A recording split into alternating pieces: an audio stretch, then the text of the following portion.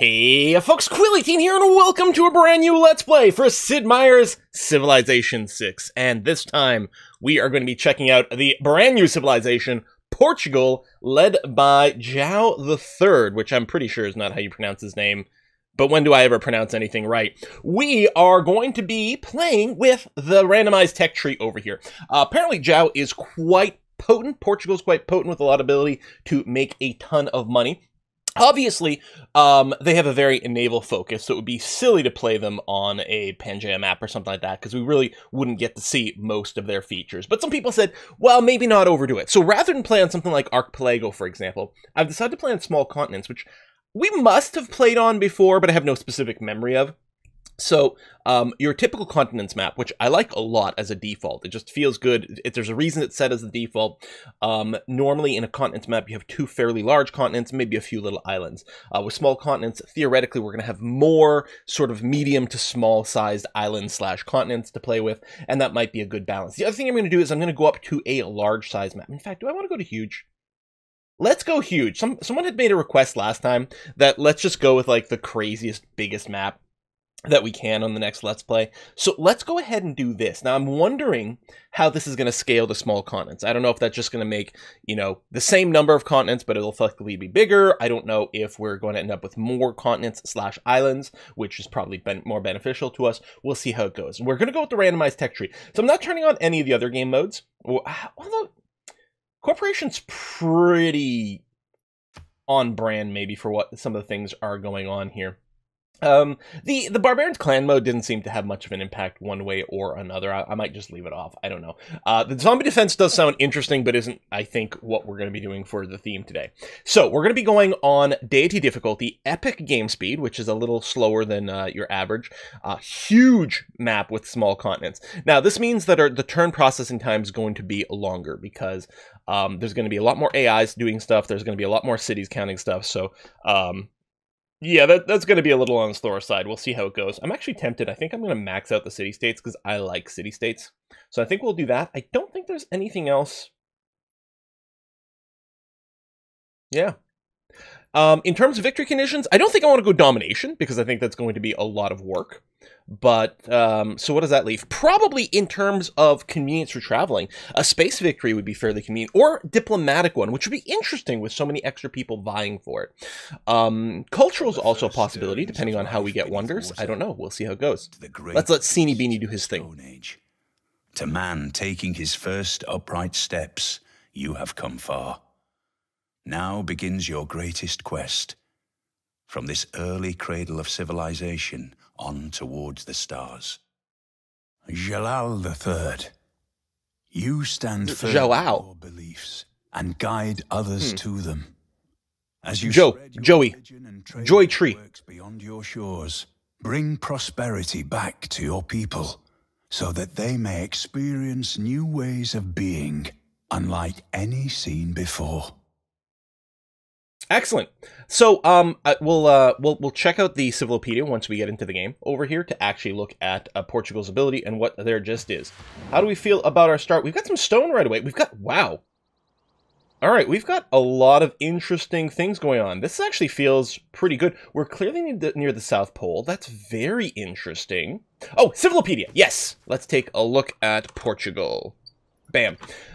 So, Portugal. We've got a couple of unique building type things. We've got a unique unit, as most things do, and we've got Casa da India. So, international trade routes can only reach cities on the coast or with a harbor. So, when we send international trade routes, so not internal trade routes, they can go over land, but international ones can only go over the sea, which is one of the reasons why coastal cities are going to be very important for us, and hopefully the AI creates a lot of them so that we can have some valuable trade routes. We get a 50% boost with all the yields. 50% boost to our trade routes. That's amazing. And we get greater range and can embark as soon as they are unlocked. So our trade routes, our international trade routes, are going to be substantially more valuable. The other thing that's interesting, so we get the now over here, which replaces the caravel. Gets a free promotion, less maintenance, all those things are cool. But one of the big things with this is that it has 2 charges to build Feitorias. Now, if we back up over here and check out Feitoria, this is a special, unique tile improvement. And what's weird about this one is this is just stuff we build in foreign territory. So it provides +4 gold and +1 production. Trade routes sent to the city from Portugal gain +4 gold, +1 production. So we build tile improvements in other people's territory, but then when we trade with those cities, we get a ton more money and production from those trade routes, making super uber valuable trade routes. Can only be built adjacent to luxury or bonus resources in territory belonging to other civilizations or city-states that we have open borders with. Must be built on the coast or lake tile adjacent to land and not adjacent to another Fetora. They can't be removed, so our opponents will not be able to remove these once they are down. We can put multiple per city, but it's going to be a little tricky given the placement restrictions. And yeah, we get free charges with our caravel replacement. So that is really different and interesting. Navigation school over here, unique building to Portugal, 25% production towards naval units, +1 science for every 2 coast or lake tiles in the city, more great admiral points. I mean, again, it would be pretty foolish to play Portugal on a map with no water because you're not really getting much in the way of benefits over here. So this replaces the university over here. And yeah, so it gives us what the university does. It still gives us some science and things. As far as I know, that part is unchanged. But we can get extra science for coastal tiles. So, and it doesn't have to be adjacent, right? I was going to say, oh, this is going to change the position of our campus. No, it doesn't. It gives us science for coast or lake tiles in the city, regardless of the campus location, which is great. And then, yeah, the production boost is just extra nice, and some extra great generals or great admirals is going to be handy. I don't know, it's going back to the wrong pages. I guess it's based on what we last clicked on. That's weird. Okay, so that's it for Portugal itself. But then we've got Jojo over here. All his units get +1 site, and we get +1 trade capacity when a civilization is met. So we're going to get 11 extra trade routes just from meeting everyone else in the game, which is going to be pretty sick. We get automatic open borders with all city-states, which is convenient. The other thing is to build Fetoras in city-states, we need to have open borders, so we've got that for free. So, again, really, really, really fantastically useful and helpful. And I like this start quite a bit, actually. If we go and slap down found city, I think we'll go here and remove the wood. That's going to be okay. We get the Eureka towards sailing right away. Hey, what does our tech tree look like? Because it's all randomized. We don't know, right? Revealing sailing is handy because at least we know where it is. It's often a high priority for me to make sure we get archery so that we can defend ourselves against barbarians. That's the thing. The randomized tech tree on Deity is going to be hard AF because there's a lot of key techs, especially early, right? Because on Deity, the first 10 to 30 turns, you could just insta-lose. The wrong barbarian camp or happening to be near the wrong civilization. In fact, virtually any civilization that if you start too close to them, they'll just whoop you because they start with a bunch of extra units right away. So you can get like instantly deleted at the start of a at that start of a Deity game. We will. What kind of tiles do we have kicking around? It would be nice maybe to mine the stone right away. We need irrigation here. We need sailing, which we have the Eureka for. Maybe what I'll do... Oh, the sooner we get sailing, I mean, thematically it would make a lot of sense. I don't know, I kind of want to be able to build that quarry right away. So I think I'll pick up mining ASAP. Alright, I kind of like that. Now, the build order might be different here. Normally on Deity, you know, I prioritize getting an extra warrior and slinger right away because of early barbarians. But with here, there might not be a lot of land for us to worry about. I think I'm going to take the greedy route here and get a builder right away and hope that there's just not going to be that much barbarian or other AI threat, given what this is looking like right here. I don't know if I've played on the Small Continents map before, so I'm not entirely sure what it's actually going to feel like. Okay, there's more territory here than I was expecting. We could just change our builder. Maybe I should still get a slinger. Maybe not a second warrior. No, I'm going to go greed. I'm going to get the builder first. It is very greedy.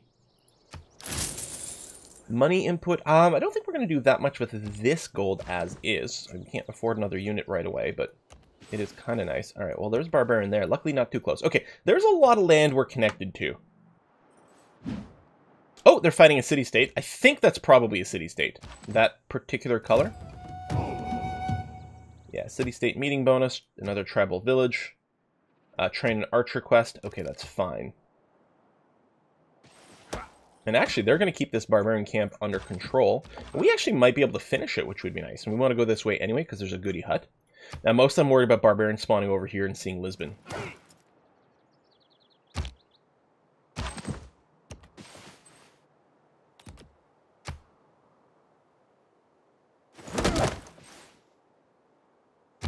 I don't think I can get the kill. No, let me just pop this first. Eureka writing. That's convenient because it's actually going to reveal parts of our tree over here. I mean, we probably would have gotten that one anyway, eventually. So hopefully they attack but not kill. Ah! Boo. Oh well. That happens. Did we meet another city-state? Oh, Johannesburg. Okay. Pop up over here. Keep working there. Oh, I didn't actually check the tiles that are being worked here. How do I feel about that? Yeah, no, that's, I mean, that's as good as we're going to get. All right. Although, once we get access to the rice, we might work it just to be able to grow a little faster. It's going to be moot, actually, because our population is going to grow, and we'll be able to work a couple of these good tiles. All right. I might want to send my unit back to guard over here and just fog bust versus barbarians. Flash not be too far away. When you find yourself in a... Now, what did you reveal, mining? It's interesting that, like, with the tech unlocking, the biggest thing, we're like, what is this going to show us? Okay, hold on. Does the number of religions available change? Huh. On a larger map. Because there's more civs, so do they give us the ability to have more religions? I don't think they do. So it's going to be that much more competitive to get it, and I don't think we're going to be going for it. I'm going to pick up, I guess, animal husbandry now. Getting the early wonders on Deity is basically impossible. Totally impossible, because of the AI starting with such a big tech boost. And with 12 of them, competing for wonders is going to be that much harder. Well, I mean, 11 opponents, but so 12 of us in total. Sorry about that, bing bing. Mute that tab. Every now and again, you get browser tabs that decide, I must make noise now. Thank you very much for that. So I'm kind of curious about this. Partially, I think I'm weighting this maybe a little more than I should, because I'm used to animal husbandry leading to archery. Archery might be here. It could be any of these places as well. But sailing's pretty valuable, so I think going to animal husbandry, if nothing else, to unlock sailing is kind of legit. Okay, I think I'm going to bring my warrior over here for now. Might just stand him in the forest. Kind of keep an eyeball out. It is not wisdom. Code of laws we want immediately. We may as well run discipline. We don't have any recon units. We don't have any barbarians right now, but I'm sure there'll be more. Then we want to run God King because we want to unlock a pantheon as quickly as possible. That is very standard. And in terms of this, oh, this has been randomized too. Yeah. Military tradition leading to think. Oh man, we have no idea. I might just do some half research. I suppose military tradition might be the one I'm more likely to eureka as these things spawn in. So maybe I'll do that. Now you're probably working the second, there you go, the second turtle, which is correct for now. Yeah, you just chill over here for now. We will get some military units after the builder. We'll probably get one slinger and then go into a settler. I mean, it's possible because there's not that much space over here. I don't actually know the code for determining how barbarians spawn. It's possible that there won't be that many barbarian spawn places, you know, because of the way this is. Like, there's lots of space over there. I don't know if it counts per tile or per area, but we might just be able to put down some quick early settlers and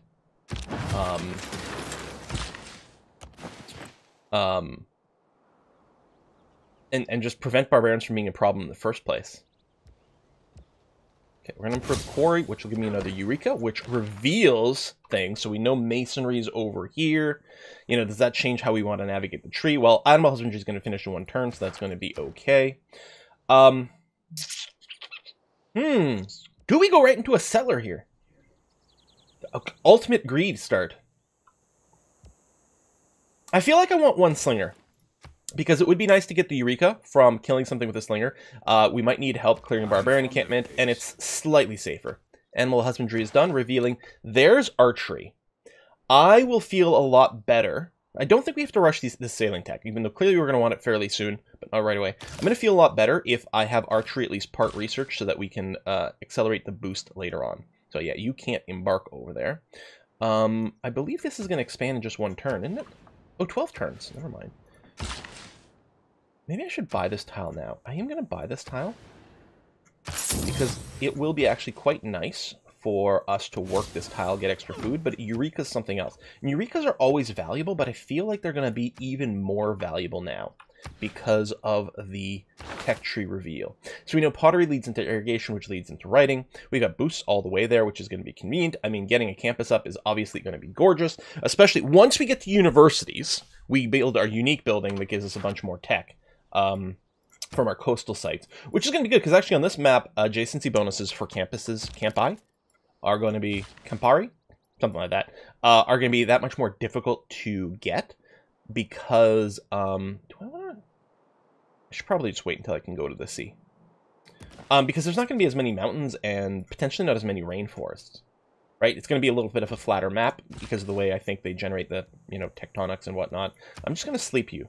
I know there is a boost for improving our third tile, but we can just go and sleep you for a little bit. So no barbarian encampments have spawned yet within anywhere that we can see, which is interesting. So yeah, I think we are going to get a lower rate. I think I'm still happy about getting the slinger here, but we are going to definitely go for a settler next. And I am happy I went builder.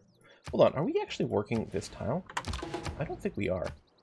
Which I guess is because it's thinking the money is better, but I disagree. I think slightly more production is a little bit more what we want. Rainfall, need housing. Lisbon doesn't have free, it doesn't have fresh water. That's true. That might be a bit... Oh, hello! Okay.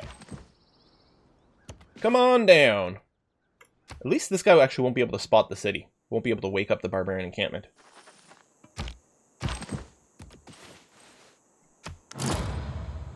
There's the Great Bath. We don't have the tech for it. More room here. A canal city might be very, very, very worthwhile. Except we can't place it. We can't place cities here. I guess we can just build our own canal. But that might be really useful for moving our ships around. Okay, I absolutely 100% want a settler at this point. How do I feel about all these tiles? Still thinks the gold is more important. Actually quite confusing how it decides to do this. Well, okay, since the housing is approaching the cap, we're actually getting a malus to our food production right now. So running this rice tile actually is less valuable for now. So I think I might agree with the tile placement as is. Where's the actual camp there? That's weird. I'll have to move the slinger down here because we would like to get a kill with the slinger to Eureka Archery. Although, speaking of, I should have switched out. Let's go and run pottery here. There's the camp. It's going to take a while for the slinger to get there.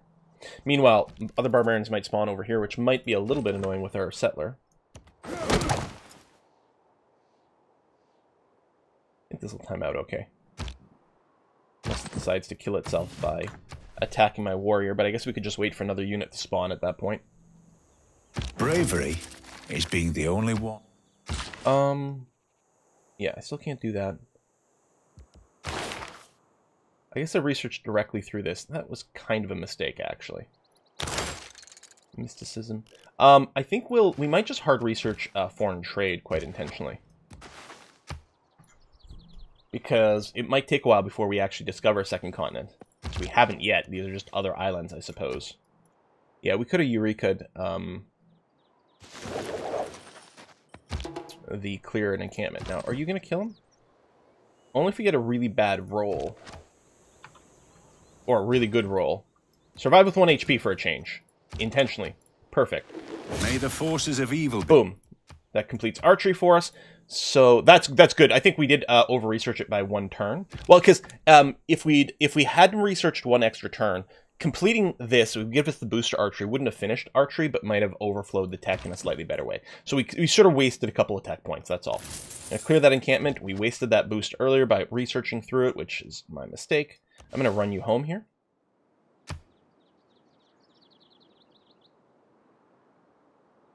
No man ever wetted. Potteries a go.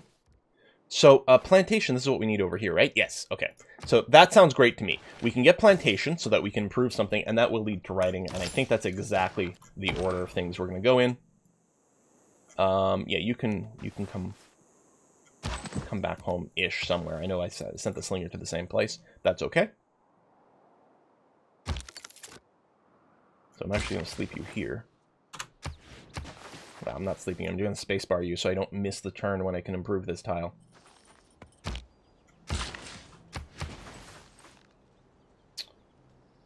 Yeah, might just go right through on foreign trade. Right, you were still around, so we'll kill you. Get more progression towards kill barbarian unit stuff. Yes to upgrading you to an archer right away. Oh, right, which completes a city quest. They wanted an archer. Oh, that's actually really convenient. Maybe... Oh, you got a promotion? Okay, I can move you here. You still have motion, so we're going to give you Battle Cry. Again, early on I like Battle Cry for my melee units, and then later on I like to give them the cover versus ranged attacks, because it makes it easier to take cities. But early on we just need actual fighting force. Keep sitting there. Foreign trade. So I could just cycle out. Might still make sense. Allows creation of trade routes, but we don't actually have the cap for it yet. Yeah, let me switch out for a little bit. We've got to think, actually. Preserve tech might be really nice this game. We are going to get a Pantheon soon. So we can go ahead and run that.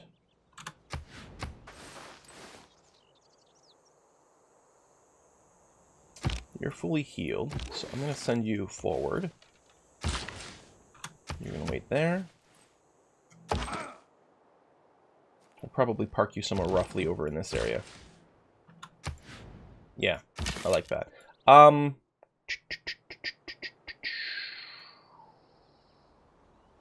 You're not going to get much more vision by moving forward here. I'm trying to decide where to park you. Because I want to put a city down over here. We just want to creep forward a little bit. So it's not pure exploration that we're prioritizing at the moment. Just sort of doing some fog busting to prevent barbarians from showing up. So Stonehenge has been built, that's fine. Without love. Not one. Irrigation is ready to go. Pop Plantation, giving us a boost towards craftsmanship, which is nice. We've got our first settler, so... I mean, we're going to want to settle down here, but there's not really any competition. There might be competition further up here. It's nice that we can get some fresh water in a few places. Obviously, we want a lot of coastal cities, but they don't actually have to be truly coastal, as long as they can still build harbors. The trade routes and everything will still work properly, the sea trade routes. So, like, if I settled here, I could build a harbor there. If I build my city here, then this harbor would be more valuable. Right, because the +2 adjacency. So it mostly comes down to what do I prefer, the fresh water or the slightly more valuable harbor in the long run. I think the fresh water value is going to be pretty nice. It also lets us work more inland tiles. I guess what it comes down to a little bit is where I might want to stick all my various cities and avoid having them getting in each other's way.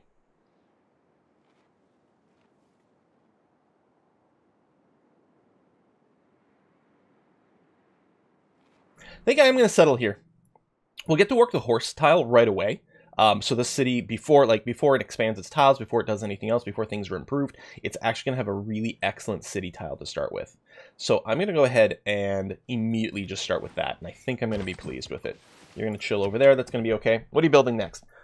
I think I kind of agree that spamming out another settler is actually the way to go. We get such a low housing cap. It's not like we want to grow Lisbon too much first, because it's not really going to work. We can get a scout. There's not that much for it to scout, although this continent is surprisingly large. And at some point it will be able to embark. We could also pop down a monument just to get a little bit of culture points. The granary to increase the pop cap. But no, I think I like the idea of another settler immediately. So you just wait over there for a little bit longer. The other thing is we could get another builder right away, but... So, oops, I didn't mean alert, actually. I meant fortify the heal. Yeah, you go on alert. And exploration is nice, especially finding more goody huts is nice. But right now, I just kind of want to prevent barbarians from spawning here. Or do we want to kill more barbarians? Because, I mean, you can farm them for XP. You get gold from popping them. No, I think I'm okay with just preventing them from spawning here. There's going to be plenty of places where barbarians can still spawn. So we're going to found another city. Beha. Excellent. I'm tempted. I think monument or builder is the way to start in this city.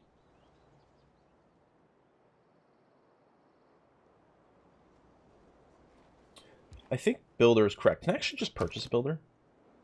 320. It'll take a little while. I think I'm going to start building a builder anyway and still buy one, because it still makes a lot of sense to accelerate things that way. I'm a little less worried about keeping you here. I think I will send you out to do some exploration this way.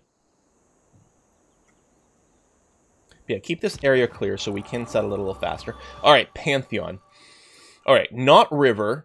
We're not going to do early wonder spam because we've got so much competition. We always do, but it's going to be worse here in Deity.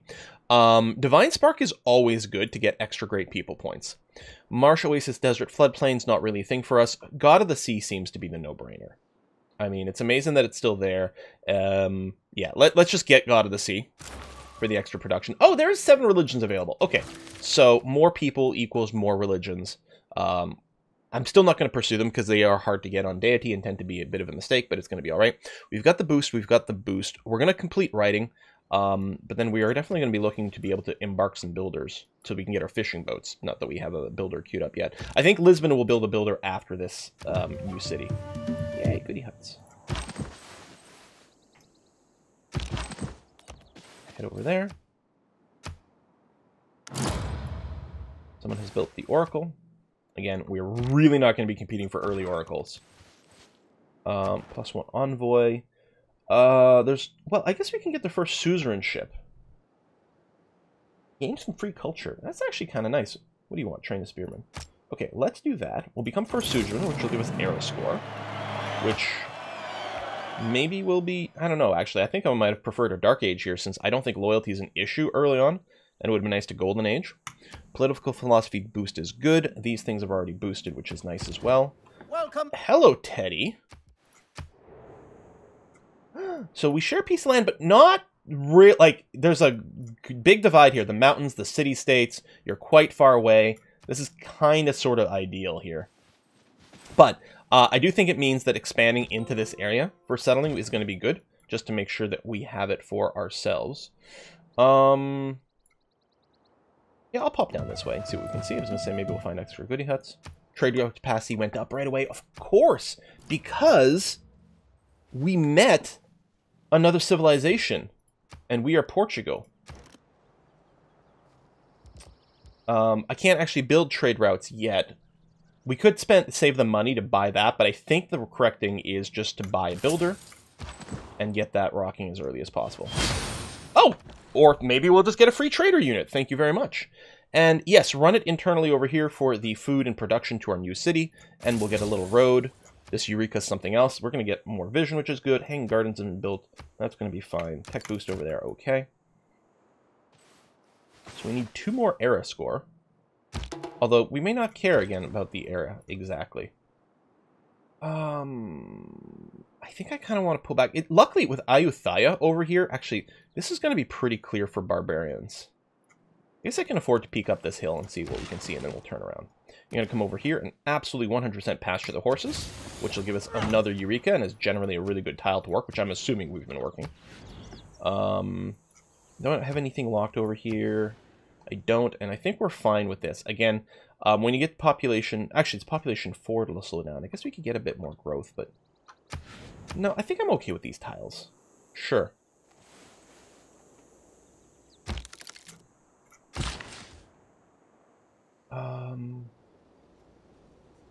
Chopping trees for production boost is generally going to be okay, but we can probably wait a little bit before we do it. Au nom du peuple canadien, bienvenue. Je suis le... I didn't know that Portugal was part of North America, right next to Canada and the United States. Whoa! What the... This continent must continue to snake through here. It's the only explanation. I didn't realize I was on the... it doesn't say small continents, it says snaky continents, apparently. Writing is easy. Well, how interesting is this? Huh. Okay, let's get sailing. And let's put a cut in here. My.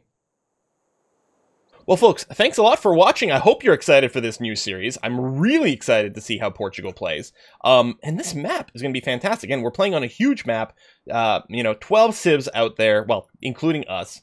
And I think I said, 24 city-states? So it's going to be full of city-states, which might be more trading partners for us. Because that would be the ideal, right? Is we build our unique buildings from our boats, what is it, the Feitoras or whatever, in city-states, and then send the trade routes to there.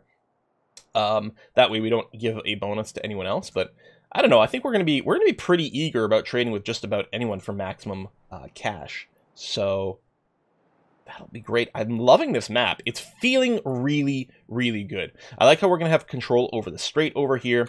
If we can go, and build a bunch of canals and things, it's gonna be good. Clearly, our naval advantages are gonna come into play here, but maybe not as excessively as the archipelago. Yeah. Oh, man, I'm looking forward to it a lot. I hope you are, too. If you're new to the channel, of course, subscribe and hitting the like button and commenting. All those things really, really do help out a lot with the YubTub algorithms and all that kind of jazz. So, other than that, I guess I'm going to see you guys next time. Bye-bye.